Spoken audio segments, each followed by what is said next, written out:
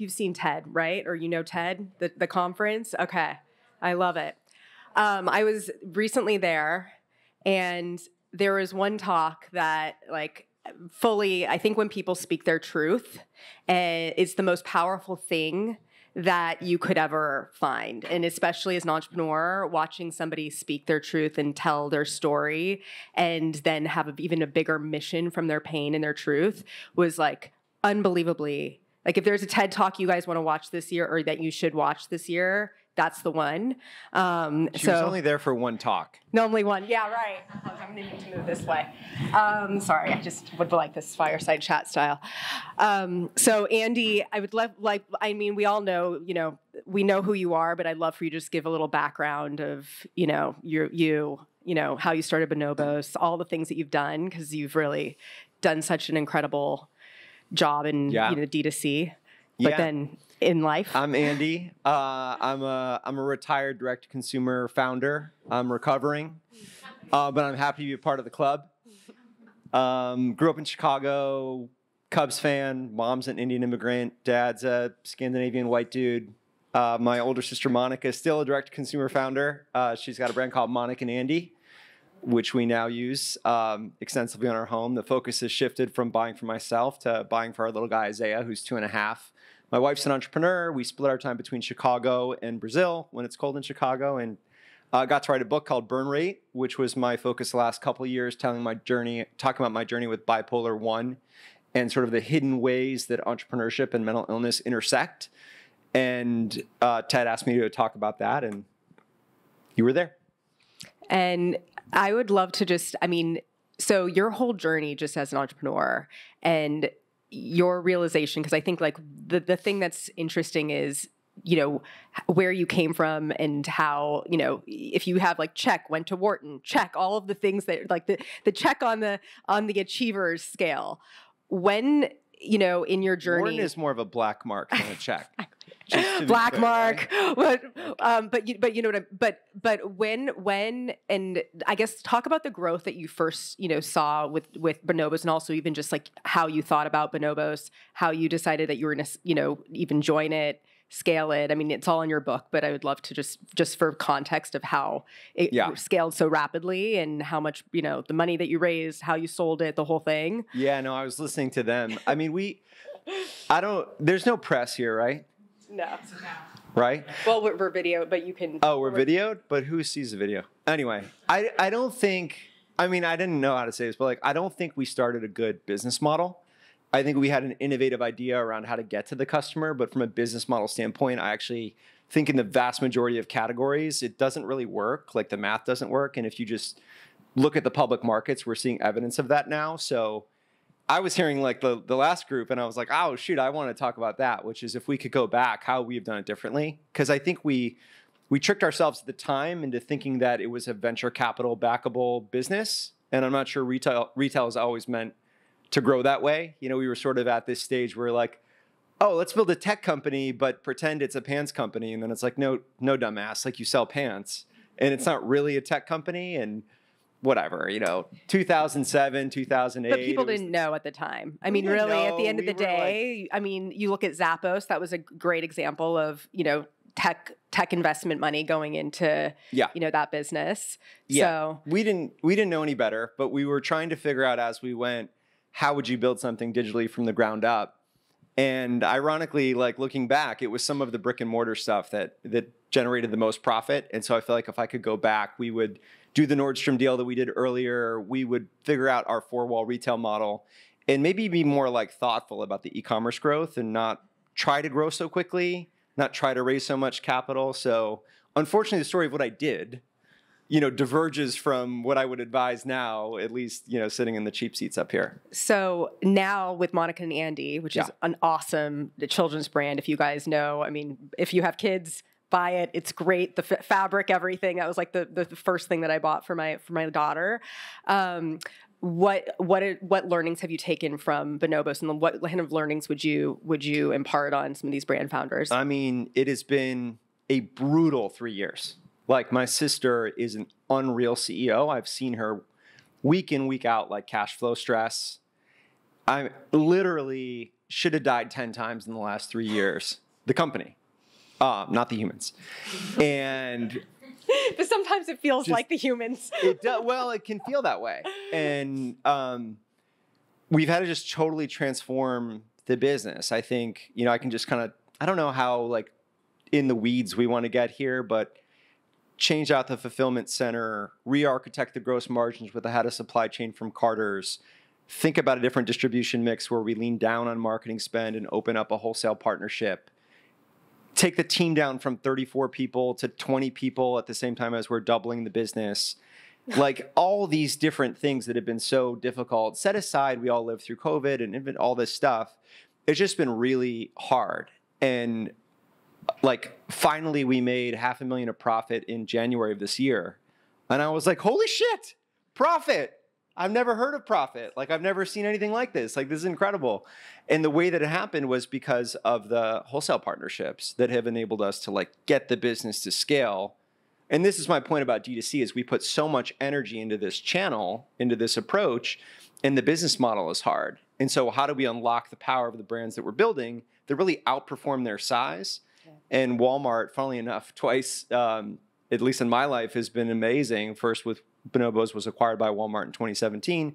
And then about a year ago, we launched Monica and Andy at Walmart. And they're like, okay, 2,000 stores. And you're just like, oh my God. Like the rate at which you can scale when you have that partnership kind of invites this question of like, what is the right way to build a brand in this day and age? Do you have any advice on working with companies like, or retail partners like a Walmart, a Target, for as you're trying to scale? What do you guys want to know? I mean, I think one thing that I did incorrectly was I misapprehended how good at retail traditional retailers are. Right? So like in direct to consumer, it's like, oh, we know what we're doing. This is the new way of doing things. And it turns out that people that run really big businesses that have been around for 30, 50, 70 years are good at retail too. And it's a different mindset, but it tends to be know your customer, pay your suppliers on time. And having now been in business with Nordstrom in a big way at Bonobos, Walmart at Monica and Andy, it's like these people know what they're doing. And so try to stay in stock. Make sure you don't screw up on your side. And kind of don't worry as much about the negotiation of the margins and things like that. At first, it looks bad when you compare it to your core business. But then if you compare it to your core business fully burdened for marketing spend and for team, it actually might be better. And so it's more like, how do we help them win? That's my mentality. It's not like, how do we get a better end of this deal? How do I get you to win? Right. And if you're winning, it's like, wait, are you sure that's enough margin for you? Right? It's more that mentality because if they're making money, then you make money. And so it's kind of trying to figure out how to be in service to them and their customer as a mindset rather than treat it as this like thing over here where you don't control it. Right. It's like, that's okay. You don't have to control everything in this life. Like whatever you own owns you back. Speaking of letting go of control or just what I love about you, and I'm just going to tell you, is you have so much self-awareness and humility.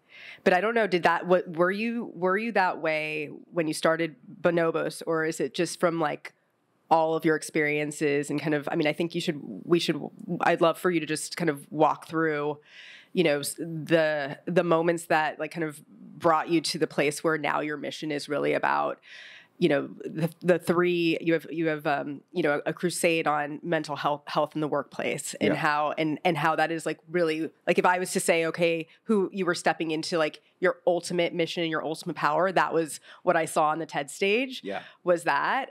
But I just would love to understand, how that happened, because it was big. Yeah. I mean, maybe I can share a story. I would say probably, I think life teaches you the humility sometimes. I mean, maybe God bless you if you've got it on the way up, but it was, I felt in retrospect, I see so much more insecurity at the time, both before really having my wife now, like my insecurity came from being lonely and not knowing if I would ever find a partner. And so I was sort of, I don't know, have you ever met like a bachelor guy who maybe isn't so self-confident? Does that ever happen? But like projecting a lot, but maybe that's overcompensating for something. I don't know if anyone like this. So that was like me. 30% of New York. No. Yeah, it's 70%. No, that was me. Plus, like the business always needing to project that we were winning, but like privately knowing we were losing in terms of the financials of it, right? So we raised 100 million, which means we lost 100 million. And so when you're on that, the other side of that, it's always like, oh, we're winning, but we're not, is sort of the duality that I lived with. And then with bipolar 1, which I was diagnosed with when I was 20, but not really treating, addressing, medicating until 2016, it was sort of a messy era. And it was really only when I had a second psychotic episode, the first one I was 20, the second one I was 36. We were 9 years into building Bonobos. We'd raised over 100 million, had over 500 employees. And I spent a week at Bellevue Hospital here in New York in the psychiatric ward. I was brought to the psychiatric ER.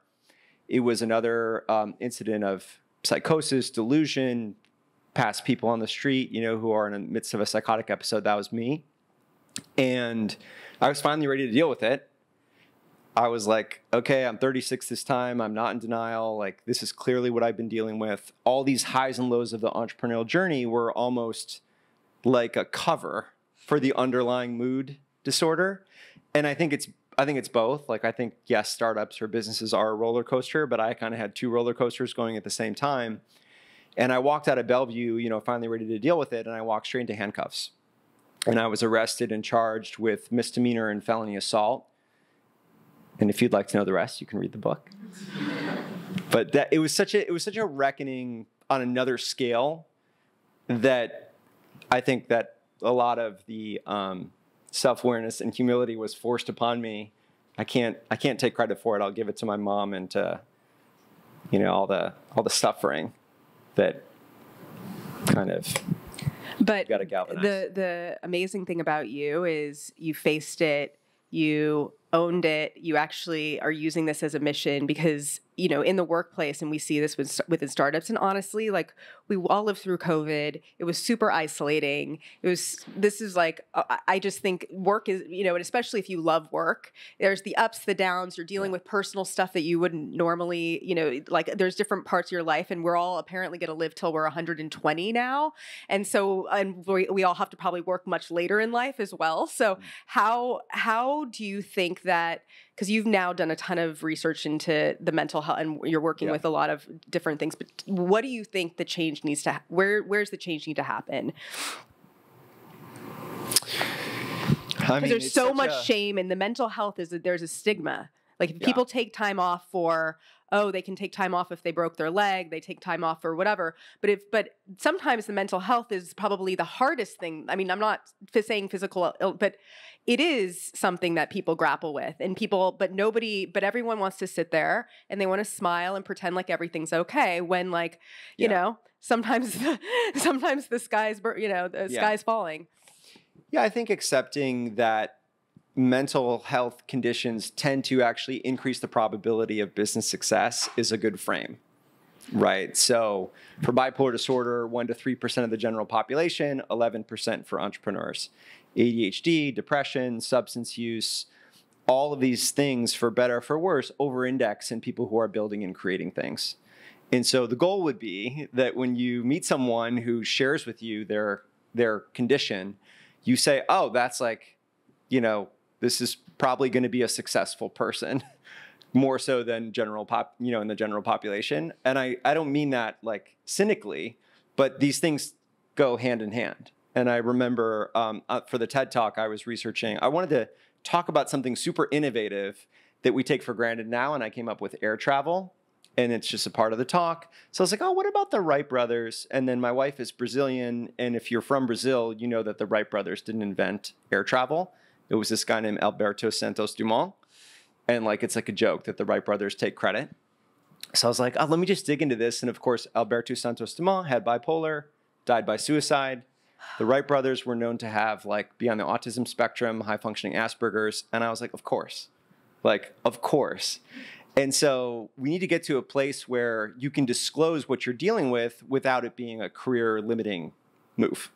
If anything, we should observe that people who deal with their shit, who have these different stripes of neurodiversity, might not be a bad thing. Maybe even I don't want to say superpower, but somewhere in there, right? And then I think the other thing is and we're in New York, so this already happens, but to include all of us in the concept of having mental health challenges, right? You may not deal with something chronic like I do. You may not have to take medication every day, see a psychiatrist twice a week. But I'm pretty sure if you've been walking this earth for, I don't know, 25, 30, 35 years or more, there hasn't been a moment where, at some point you've been thrown on your ass by life.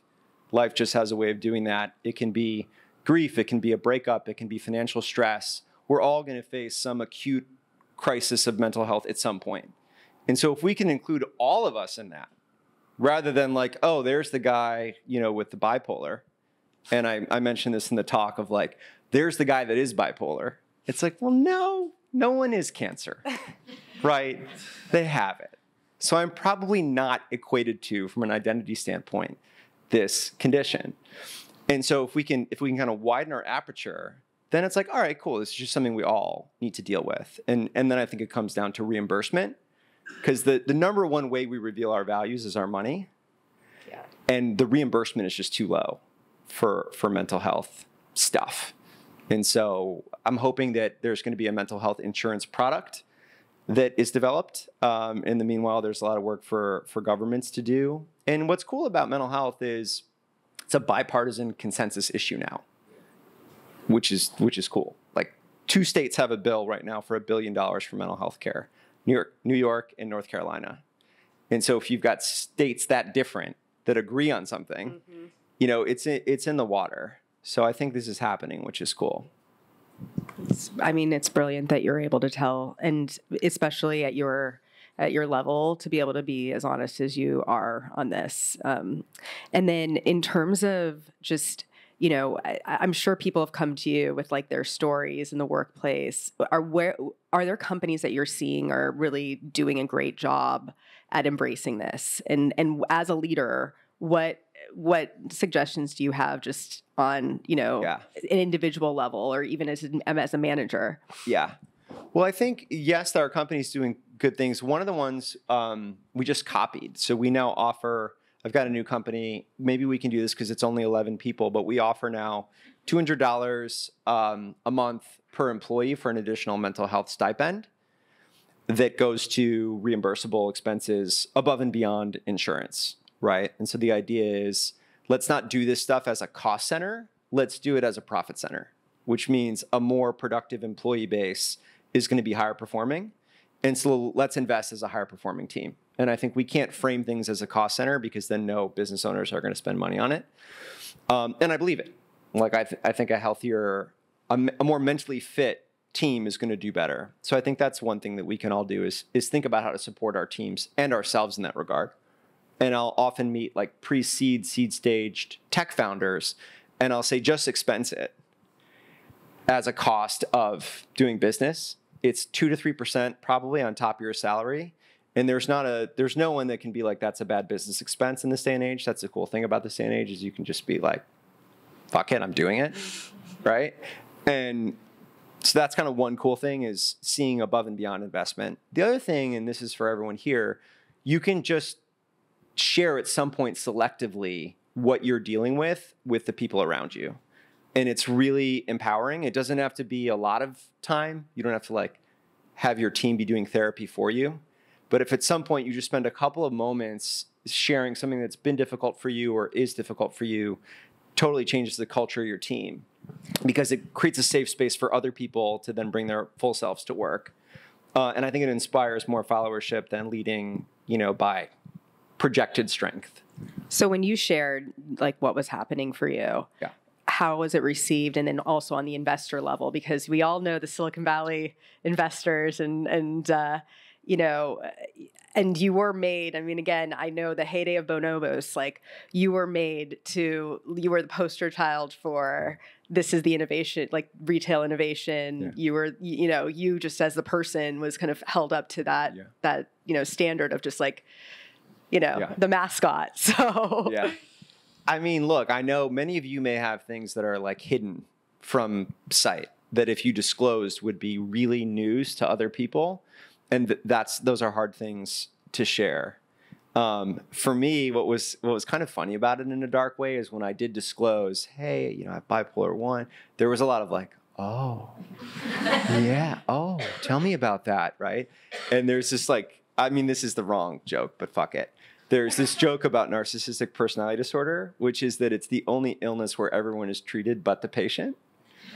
This dark joke, right? But it's the kind of thing where it may be that this hidden part of your mental health stuff is not so hidden, right? And so describing it is actually like, oh, they know, right? Or like, oh, there's an explanation for this, right? And so it's like we hold this idea that these disclosures carry so much power for other people, but they don't. Other people don't care in the sweetest possible way about any of us. They don't. They're just, no one else is as focused on ourselves as we are. And so it sort of becomes a question, like a thought experiment. If someone's going to think about you for like 10 minutes, would you rather have them think about you in a way that is like what you would want them to see or what is actually there to be seen? And it turns out that what is going to make a far more lasting and enduring impression upon people is like who you are when you take that mask off. And it's just nice. Like I just carried around this thing that I thought would be such a big deal to other people for so long. In writing this book and telling the story, it's like no one gave a fuck about me. No one's like, oh, I wonder what Andy Dunn's mental health situation is. No one cared. But to me, it was such a big deal, right? It felt like this ocean of pain. And I don't want to underestimate how hard it is to get there. For me, it took, I don't know, 600 or 700 therapy sessions to be able to metabolize having been violent or metabolize having had delusions of grandeur. This stuff's hard. I'm not saying it's easy to speak the words, but just know that no one cares. In the best possible way. But I think that, you know, what's inspiring is the way that you're dealing with it, right? Like you have frameworks, you have all of these things, you see it, you know, a psychiatrist twice a week, like you're facing it in such a huge way versus most people. And I, you know, again, like know a lot of startup founders and they're like, no, I'm the genius. And I, you know, it's hard to have that sense of humility to actually take a look and you know, put it out there. But I do think that that's what's the most powerful thing is, as you know, if you can show your imperfections, because we're all humans building businesses. Like all we want to do is do well in our roles, right? And have a mission bigger than ourselves. Yeah. So then, you know, you have a huge mission. So 10 years from now, what do you hope like the mental health system looks like? And then, you know, if you want to talk about, I think we're not talking about your next startup, your next company, but you are working on another company. But we won't talk about that just yet. I mean,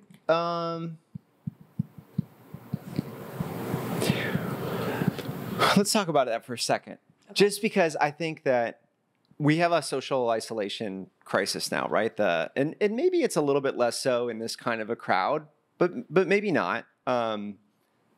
It's something to kind of investigate. Like, do I feel lonely? Because it's sort of like a funny thing to belong to, right? It's sort of like its own form of like quiet stigma, the idea of like being lonely.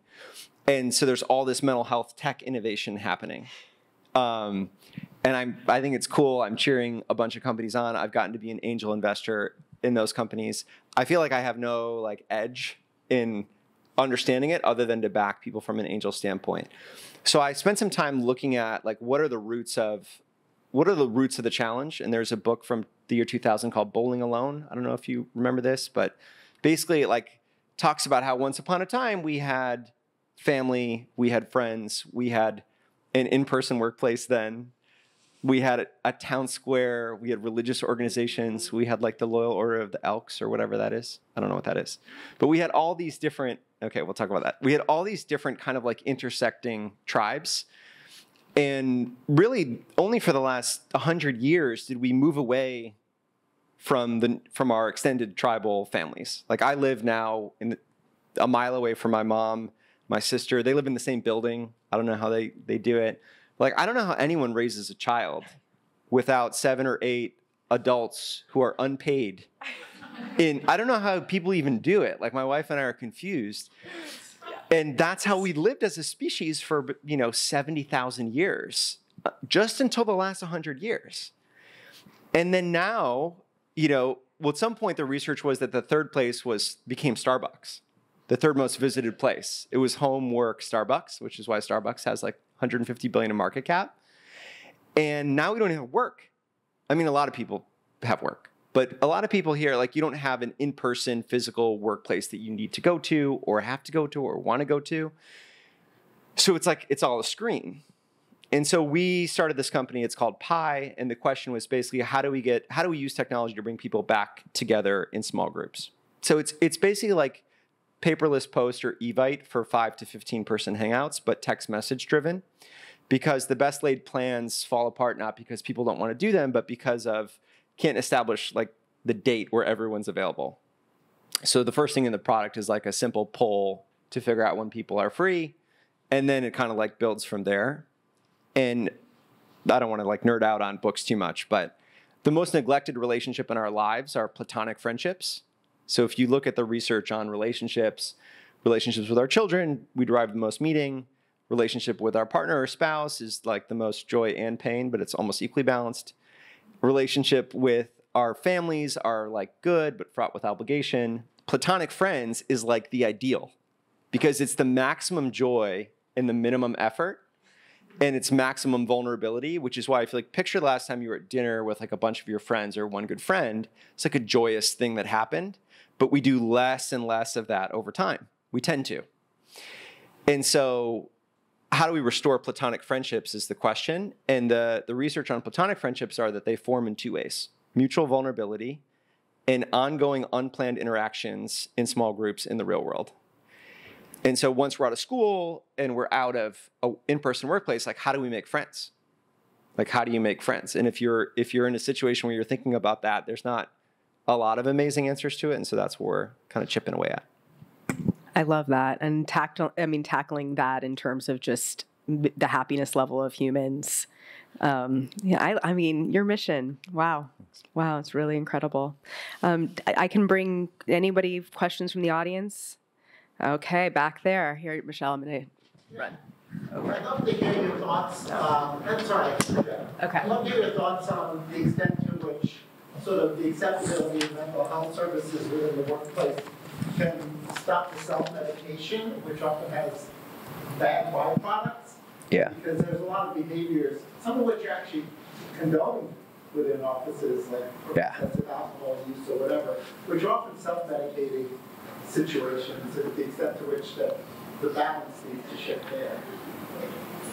Yeah, let's do that. I mean, I was an alcoholic for sure as a form of medicating bipolar. When up in a state called hypomanic, which is really a shy of delusional, but high energy, high creativity, the flight of ideas, racing speech, so much energy, burning the candle at both ends. It's a pretty typical mood state actually for people who are building something. One of the best ways to come down from that is alcohol. So for me, like the equation was, hypomanic day, as much caffeine as possible, and then like just craving that 6 o'clock drink. And if this is how you're feeling right now, enjoy the evening. But it was 15 or 20 drinks a week for like 15 years. And that's not good. And I just think about like the brain cells. I listen to the Huberman Lab podcast now, which I probably shouldn't.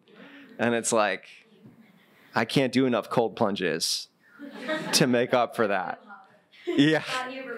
Oh, okay, there we go. So yes. And I think it's another example of where like this actually isn't a cost center. It's not like, this isn't charity that we should all be doing, taking care of our mental health and investing in it. It's actually like a good investment, personally and professionally, I think. Probably have time for one more question.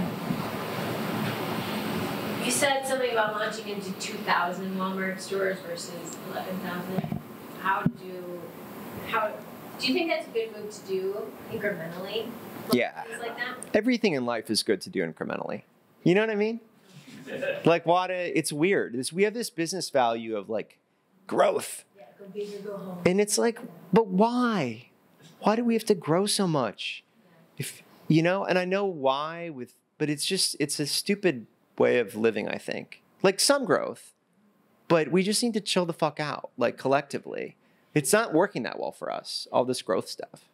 So if you can compound growth at 10% or 20% for 30 years and own, a big chunk of what you do, that's actually how the wealthiest families in the world operate. They don't do this weird shit. Like, they own shit and they grow it methodically and for the long term in an enduring way. And I think that's so aspirational and under-celebrated. Amazing. Andy, thank you so much. Yeah, thanks for having me, everybody. Thank you.